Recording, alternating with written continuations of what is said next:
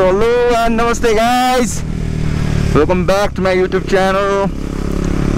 I hope तपाईहरु सबैजना सन्चै हुनुहुन्छ होला। म पनि सन्चै नै छु र तपाईहरुको लागि एउटा सानो झरना। आज चाहिँ हामी खासमा यतिकै राइडको लागि निस्केको थियो हो साथीभाइहरुसँग, लमाहाट्टातिर जाउँ भनेर सर्ट राइडको लागि। तर पानी यति परेर हो अनि हामी भर्खर निस्केको हो। आधी बाटोको त खिच्नु पाएन, पानी बेसी परेर खिचिन पनि अल्छी लाग्यो। सो अब चाहिँ हल्का पानी रहेको जस्तो लाग्यो अनि खिच्नु थालेको। आई होप तपाईहरुलाई मेरो भिडियोहरु मन पर्दै होला। सब्स्क्राइबर त बढ्दैछ है, एक दुईजना है। पहिले चाहिँ 1K हिट हान्नु है, मिसन नै त्यही छ अहिले 1K। सपोर्ट गरिदिनु होला गाइस।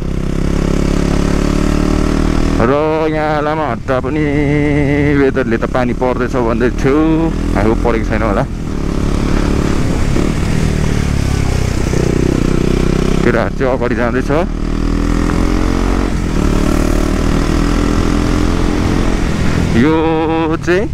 यो बाटो चाहिँ एक्चुअली सिक्किमहरु जाने बाटो हो, तर यसलाई तक्दा फरेस्ट पनि भन्छ। यहाँबाट चाहिँ तपाईको टिस्टाहरु अब अभियसली सिक्किम भनेपछि पुग्छ।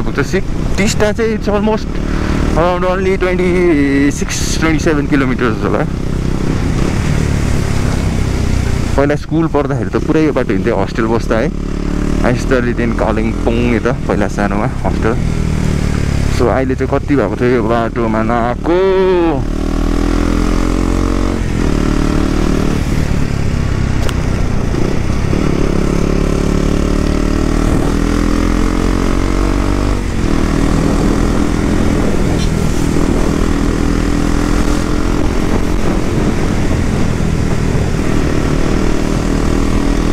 आज चाहिँ हामीसँग अभिषेक एके कट्टु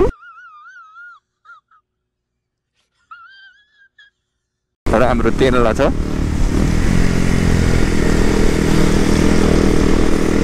कट्टु चाहिँ यहीँ छ हो, तेनला चाहिँ अब अलिक अगाडि गइसक्यो होला अभियसली।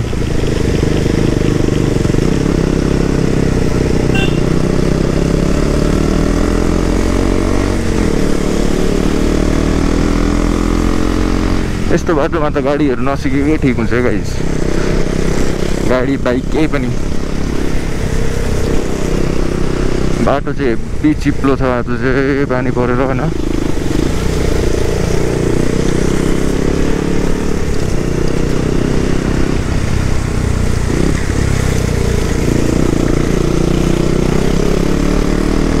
गान्तोक 90 किलोमिटर्स। आइया सरी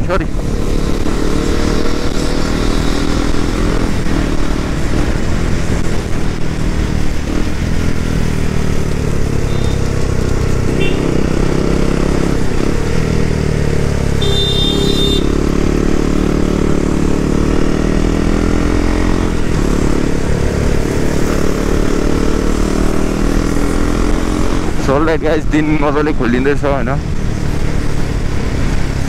होप भ्यू मजाले देख्नु पाउँछ होला मैले सँगसँगै तपाईहरुले।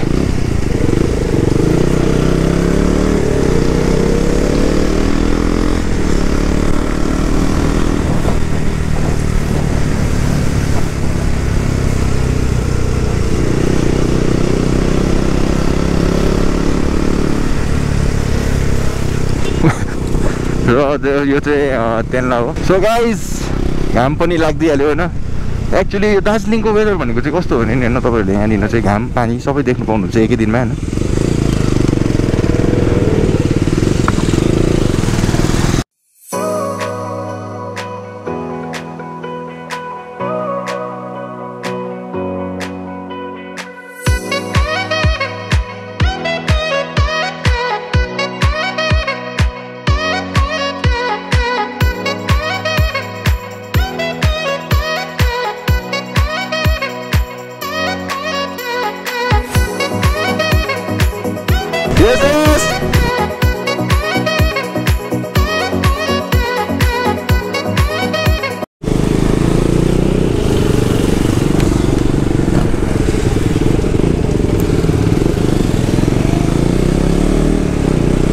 अलराइट गाइज अहिले चाहिँ हामी यो कहाँ पुग्यो भन्दा चाहिँ कहाँ हो यो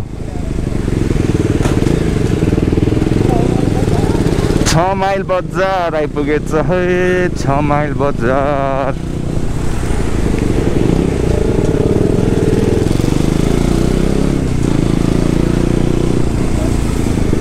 यसको चाहिँ भित्र चाहिँ पुरै घुमेको छुइनँ कि म त्यही भएर मलाई राम्ररी थाहा छैन हो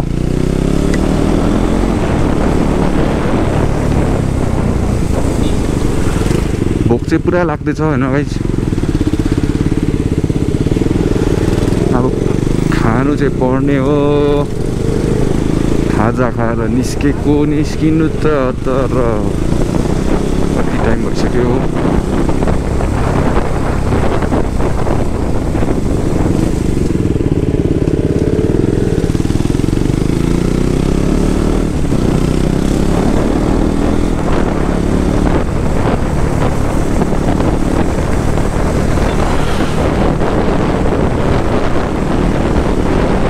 दामी छ गाइज हैन अब तल जति झऱ्यो त्यति गरम हुन्छ हो अहिलेसम्म तपाईहरुले देख्नुहुँदै थियो पानी परेर हो अब त टिस्टा इज ओन्ली 18 किलोमिटर्स तपाईहरुले देख्नुभयो होला यो लामाहट्टा नै हो एक्चुअली है तर अब लामाहट्टा भनेर चाहिँ एउटा बोर्ड आउँछ लामाहट्टा भनेर so you guys can C यहाँबाट चाहिँ तपाईको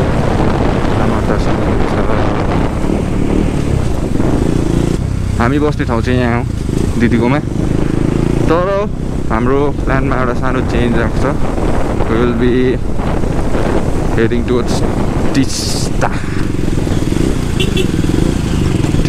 रङ्गीन भ्याली भन्छ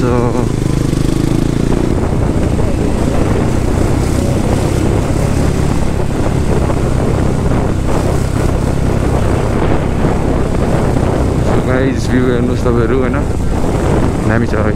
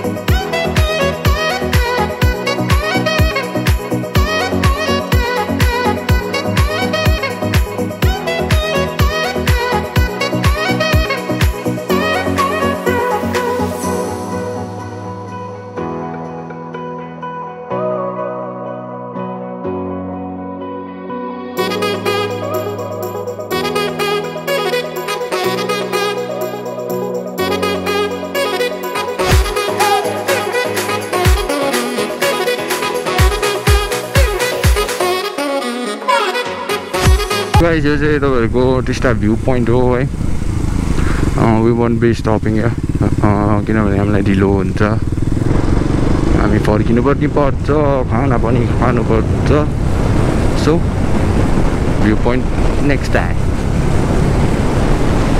गाइज अब तपाईहरुलाई थाहा छ सेलरोटी भनेको के हो हैन हामी दसैँ तिहारतिर खाने र त्यो चाहिँ रोडमा पनि छ है त हामी चाहिँ यसलाई सेलरोटी गोलाइ भन्छ सानैदेखि तपाईले के भन्छ थाहा भएन मैले चाहिँ यसलाई सेलरोटी गोलाइ भन्छु सानैदेखि सो सेलरोटी गोलाइ पनि अब तपाईले देख्न पाउनुहुन्छ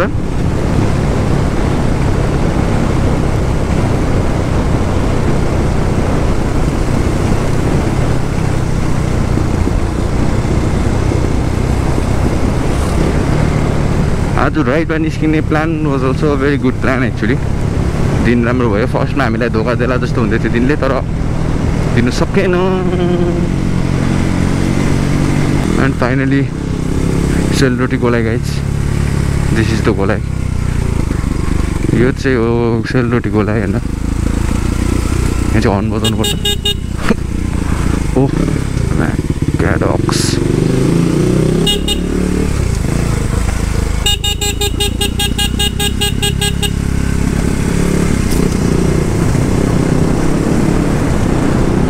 So that was the सेलरोटी गोलाइ यो चाहिँ मैले हो हैन यहाँ चाहिँ तर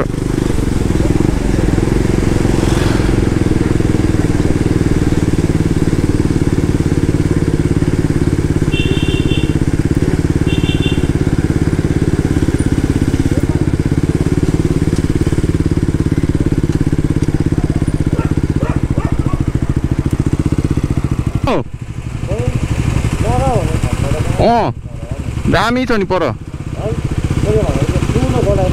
ठुलो गोलाइमा लेफ्टपट्टि छ नि क्या यहाँ कति टाढो छ र यहाँदेखि जाउँ त्यही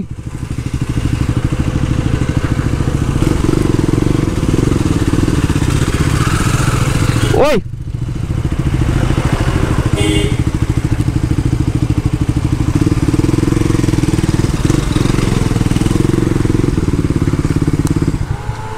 ओइ उहाँ पर छ नि क्या एउटा गोलाइमा लेफ्टपट्टि खाने ठाउँ थाहा भयो कति टाढो यहाँदेखि हामी चाहिँ खानासाना खाएर न एकछिन खोलातिर बसेर heading back to Darjeeling so यही ब्रिज हो यही क्रस गरेर चाहिँ उता जानुपर्छ जुन चाहिँ अघि हामीले क्रस गरेको र खोलाहरू चाहिँ हेब्बी बढेको रहेछ अहिले अझै बढ्छ होला अब रेनी सिजनमा अब झन् पानी पुरा पर्ने बेला भएको छ सो अब अँधेरो हुन थालिसक्यो र मेरो घरमा कुकुर छ जो चाहिँ एक्लै छ त्यसको याद आयो मलाई त्यही भएर पनि छिटो फर्केको नत्र चाहिँ एकछिन बस्ने प्लान थियो अनि आजको भ्लग हेरेर तपाईहरुलाई मजै आयो होला आई होप पुरानो भिडियोहरू पनि राम्रै छ है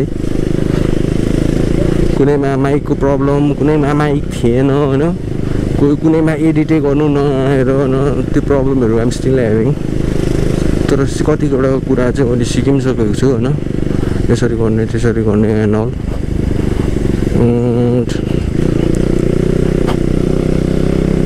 यति भन्दै अब गाइज अब हामी उकालोतर्फ लाग्दैछ अहिलेको बाटोबाट फेरि रिटर्निङ ब्याक हुन्छ त्यही भएर चाहिँ टिल देन गाइज अलिक अगाडि भेटौँ है त till then enjoy the view, enjoy the music. See you guys later.